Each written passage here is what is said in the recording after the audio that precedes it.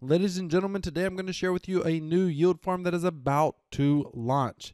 I think this project offers a lot of promise and it's very different than some other yield farms that have existed before, mainly by two major mechanics that make the Manor Farm quite a bit different. Now, this new yield farm, a couple things make it different is it basically solves some of the common problems that happens with most DeFi yield farms. So if you don't know what yield farming is, I do have a video on my channel. I explain what yield farming is in that video, but I'll link the video above.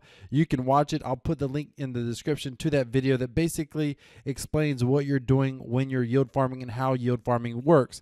Now in that video, I was talking about a different project, and I for a while was doing a lot of yield farming, but I backed away from it for a couple of reasons that I'm going to get to in this video. But this new yield farm, or the Manor Farm as it's known, is quite a bit different. Now I have a link to the Manor Farm down in the description. You can check it out if you want to come through and look through all of these links. But a lot of these links are not active right now. They're going to go active tomorrow at 11 a.m. Eastern time. Now I'm going to share with you what I like about this farm, but let me just tell you that I've kind of pieced together a strategy for myself in the hopes of being able to maximize my returns on this new yield farm, or on the Manor Farm over here. The Manor Farm, which is on the Binance Smart Chain. Now, if you don't have BNB tokens, you would need BNB tokens to get into this farm. You could use something like Change Now if you don't have an exchange account. Change Now is very easy. It's how I go from either BTC to BNB or Ethereum to BNB. I'll oftentimes use this website just because it's convenient. Again, that's if you don't have a Binance account. I have a whole video that gives a tutorial on Change Now. I'll link that above as well. I'll put it in the description so you can have that. So assuming you have BNB and assuming that you're over here and you want to get in at launch, just know that all yield farms are very, very risky.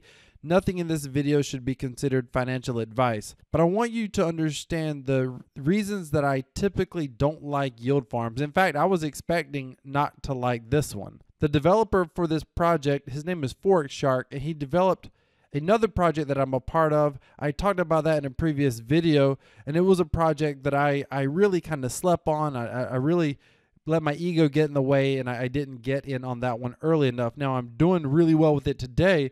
I'm doing literally, at the time of this video, I'm doing over $700 per day, literally, on that project. If you want to know more about that project, I'll link that above as well. I'll put a link in the description. But what I want to talk about today is the Manor Farm, and the developer has been able to create projects that are, I believe, are highly speculative projects. Now, everybody likes him because historically his projects so far have done really, really well, but everything has ebbs and flows in crypto, and you have to be aware of that. So I'm coming in this project. I've got a small amount I'm going to jump in with, and I have a specific strategy to maximize my gains. Assuming you know what a yield farm is, assuming you have BNB and you want to go in, what I think makes this project unique is that the developer understands the weaknesses of yield farming. Most of the time, what happens in yield farming is you come over here and you're going to farm something. So you're going to come down here and you're going to farm USDC and BUSD or BTC and Ethereum, and you end up earning these Rev tokens. What you're doing is you're actually providing liquidity on like Pancake Swap when you're yield farming, but you're doing it through this website or through this smart contract. And the reason you would want to do that as opposed to just going to Pancake Swap or someplace like that is because you're going to earn additional returns in these Rev tokens. Typically what happens when you yield farm is you earn these additional tokens, like in this case it's going to be the Revs, and you sell them to earn additional reward. After a while, everybody keeps selling the tokens, and when they keep selling the tokens, eventually the token value collapses, and then all of a sudden you lose the incentive to be in the farm. Now, the way you play these, the safe method is to come in to two projects you like. Maybe you like Bitcoin, maybe you like DAI and BUSD, maybe you like Bitcoin and Ethereum, or Ethereum USDC, or Bitcoin and WBNB, whatever. Come into two projects you like, grab those Rev tokens, sell those Rev tokens. That's the safe way. And then once the price collapses, then what you do is you just withdraw your Bitcoin and your WBNB liquidity or whatever. Now, this project, I get tired of that. Like, you can kind of chase those yields all the time. And there are people who do it. There are people out there who do nothing more than wait for new yield farms launching. They jump in, expecting to earn a little bit of return over the next, couple of weeks or month or two at most, and then they move on to the next farm. And they're always doing this. I don't find that to be a good passive income.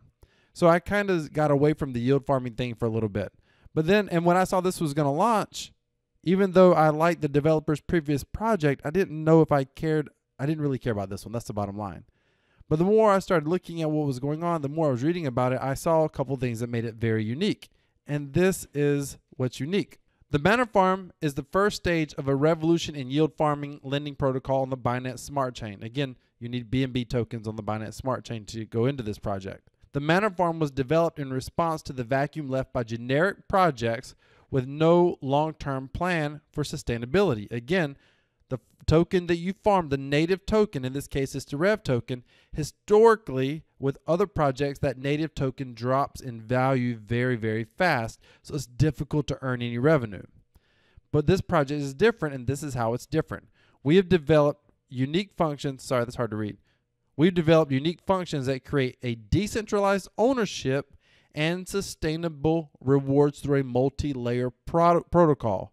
This decentralized ownership is a big deal. We'll get into that a little bit later. This project, or this yield farm, kicks off like most farms. However, the animals are preparing to revolt and take ownership of what is rightfully theirs. Help prepare for the revolution by farming, buying, and staking the L1 native farm token Rev. Those who prepare properly by accumulating their Rev holdings will earn a seat at the owner's table with the launch of L2 Animal Farm, accumulating the Rev to win. So let me just explain what's happening. This farm is launching in two phases. There's layer 1 and layer 2. So and I'll show you towards the end of the video how to get into the farm. And I'll talk about kind of my strategy of getting into the farm here in a minute. But tomorrow around 11 a.m. Eastern time, you can come over here if you wanted and hop into the pre-sale. Now it takes BUSD. You have to have BUSD. I think I said you have to have BNB. It's on the Binance Smart Chain. If you need to get BUSD, come over here, choose BUSD, BSC. It's got to be BSC, Binance Smart Chain. And you can do that. Again, the link is in the description for the full tutorial. Will change now. You'll take that BUSD, you'll come over here, you'll click max, and you'll jump in and get PREV. Once you have PREV, you'll be able to convert that, after launch, you'll be able to convert that PREV to the actual Rev token. And you'll get a little bit of a discount. Now, with that being said, if you got into the private sale, which I did not, you got 20% under listing. If you get in on the public sale, which is going to be tomorrow, I think it's like the first few minutes of launch. This is going to sell out fast. I'm probably not, you can only come in with a max of 1,000.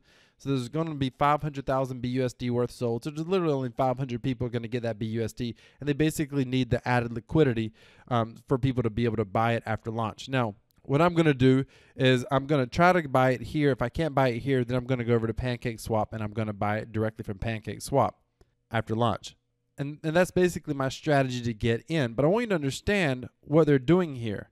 After you have your Rev tokens, or after you farm your Rev tokens, what you can do, there's three mechanisms to help support price. Two of them are similar to other farms that try to support price, and one is truly unique, and that's where the decentralization comes in. So the first thing they have these Rev BUSD, Rev WBNB pools. So you can stake your Rev here. If you stake your Rev to earn more Rev, then you're obviously not selling it right away, and that can help support price. Then the second part is right here. They have the Rev Safe House. Here's what's interesting. In the Rev Safe House, you don't earn Rev tokens. You earn BUSD. Now, historically, on other farms, you would stake your Rev to earn more Rev. Here, you stake your Rev and you earn BUSD, so you don't have to sell the Rev token. You literally can take the BUSD earnings and cash out if you want, and that helps hold the price of Rev up. Now, if you're thinking, yes, but Wealth, I'm going to want to get out my return a lot faster than that. I'm going to want to sell my Rev tokens. Well, maybe not, because the third mechanism here is what makes it decentralized and a bit unique. Let me come back over here to the page. Accumulating Rev to win. Secure profits on Rev without selling by staking into the Safe House pool to earn BUSD. So I just showed you that. Transfer of ownership from layer 1 to layer 2 happens only 14 days after L1 starts. So layer 1 starts tomorrow, and then layer 2 launches. Those who contribute their Rev tokens to the layer 2 pre-sale will get a 20% better exchange rate than those who get in with BUSD, and significantly larger allocations on the L2 farm dogs and governance token pigs. You don't have to worry about these two tokens necessarily right now, but the pigs token ends up being a governance token, not a native token, a governance token on the L2 farm. So my understanding is there's going to be no way to be able to farm the pig token. It's going to be a straight governance token on the layer 2 animal farm. So we come in here and you farm Rev tokens.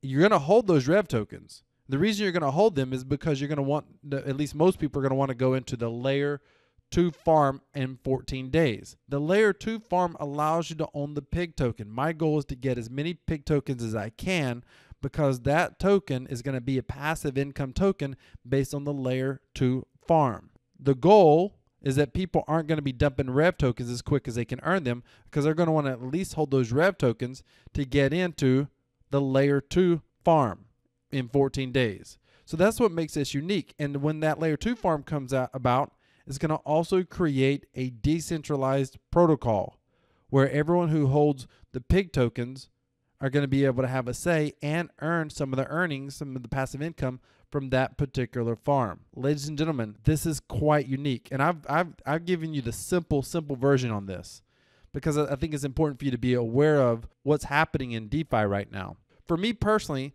two strategies I have. First of all, I'm going to go in by simply trying to jump into this pre-sale with BUSD. If I can't, I'm going to use BNB and buy it directly from PancakeSwap. My second strategy is how I'm going to be farming. What am I going to do specifically to maximize my gains into this farm? Which assets do I plan to farm and how I plan to farm them? Which pool assets I plan to farm and how do I plan to farm them? I will be showing everyone on my Crypto Passive Profits newsletter exactly how I'm going to do that. So be sure to go down in the description and make certain that you subscribe. Also, make certain that you have your BNB or your BUSD. You can use Coinbase to exchange. You can use Binance to exchange, or you can use Change Now. But you want to make certain that you have your BNB or your BUSD on hand to be able to come into the Manor Farm tomorrow at 11 a.m. at launch. Set your alarm. Be prepared. Try to go in early because so initially at launch the APRs are going to be higher. As more people comes into the pools, then that APR is going to drop down quite a bit. It doesn't matter. You want to maximize the earning of those Rev tokens as quick as you can. Me personally, I'm going to be coming into some of these multi-asset pools, but I'll be sharing that tomorrow in an email newsletter 2 hours before launch. In fact, I'm going to be recording the video now and get it set up, scheduled to go out so that you can get it and you don't miss it and you have it in time so you can see what I'm doing. Now, I don't expect you to use my strategy, but you take my strategy as information to build out your own strategy with what you're comfortable with, because my strategy is a bit unique compared to what else you're probably going to see out there. Hey, ladies and gentlemen, thank you so much for watching. Decentralized cryptocurrency equals freedom. This is Crypto Wealth. I'm out.